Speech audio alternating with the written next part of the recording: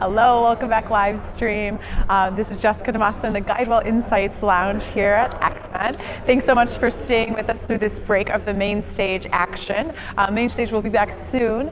Right now, for those of you who didn't hear when they broke, they went to go take their scrubs picture and eat lunch. So that's what's happening. We're kind of quiet here in the Innovation Lab as well, but we've got some guests here in the Insights Lounge who are going to help make this break a little bit easier to bear through while you're watching at home and while you're tweeting on the Twitterverse. So thank you so much for keeping involved in the conversation here. Hashtag XMed if you have something to say and you want us to see it. We would love to hear your point of view as well. So I'm here right now in our lounge. We've got Dr. Rafael Grossmann, and some of you may remember him from XMed's past and also from the main stage a little bit ago. Rafael Grossmann is really an interesting surgeon. He's an innovator as well, and he's actually the first surgeon to do a surgery with Google Glass. So welcome, Dr. Grossmann. It's a pleasure to have you back here. Thank you so much for joining us. Thank you very much. I'm honored. Thank you. So your talk earlier was about integrated reality. So tell me a little bit about what that means and what technologies specifically are contributing to that.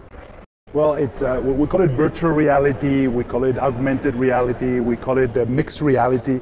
It's really a digital reality superimposed in a way to the real stuff. And it's really another platform to connect us and to let us communicate in a better way. So in medicine, in surgery, in education, really in any industry, but for us who are healthcare providers and educators of healthcare, not just to providers or students, but to patients, it's something that has an enormous potential to make it exponentially better.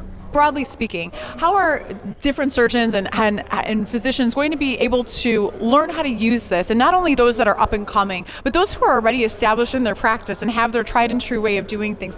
What needs to happen to educate them? Well, one of the barriers to adapting these technologies in any industry, but especially in healthcare, is really the change of culture, the change of paradigm, education. That's really important, and that's what we're doing. That's what you're doing. That's what I'm doing. That's what Exponential Medicine Conference is doing. Just letting people know. If we let people know what's available, people is going to start demanding those changes. And why is someone going to want to drive 200 miles to see you for 10 minutes when they heard that there is a way to do that on a teleconference on the smartphone? Right. So it's really a change of paradigm, but it's up to us to educate, to culturally change the way people perceive these technologies that sometimes were created, and most of the times were created really for marketing or for gaming, for entertainment, but then we can potentially use them to teach better or to even save a life. In that regard, is augmented reality on parity with reality? I mean, as far as like a teaching and a learning tool, is there parity there, or is it better to still learn, via the cadaver lab or whatever? How do those two different ways of learning fit in together? No, absolutely. You see, it's not really a substitution of one way of doing it for another.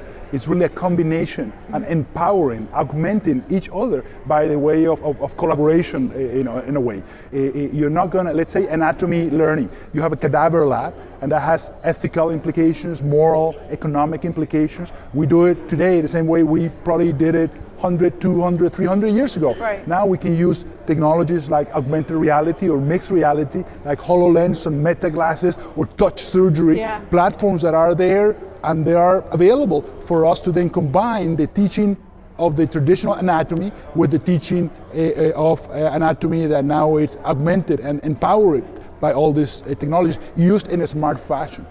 That's fantastic. So thank you so much, Dr. Grossmann, for joining us and for sharing your perspective with us, and also for bearing with us on our technical issues. I think I'm standing in some sort of XMed force field here where my mic just continues to stop working. But thank you everybody for bearing with us. I really appreciate it.